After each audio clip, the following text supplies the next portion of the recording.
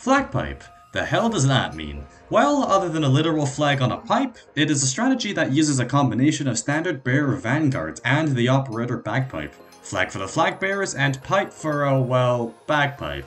The reason she's needed specifically is because of her second talent, which jumpstarts all vanguards by giving them an additional 6 SP when deployed, including herself. The reason standard bearers are needed is their ability to print out more DP in a short amount of time compared to other vanguards. So, why is it good?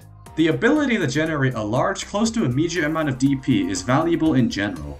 You deploy some flag bearers down, and watch them go to work, and Bagpipe is there to help fend off early mobs. In theory, it is entirely possible to not have Bagpipe in the squad and save yourself a spot, but you wouldn't have that initial SP jumpstart, and the flag bearers themselves without support can't really fend off enemies and generate DP at the same time due to their trait.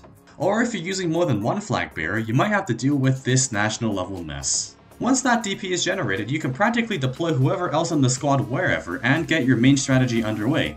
As an example, you might have more expensive operators you want to put down early.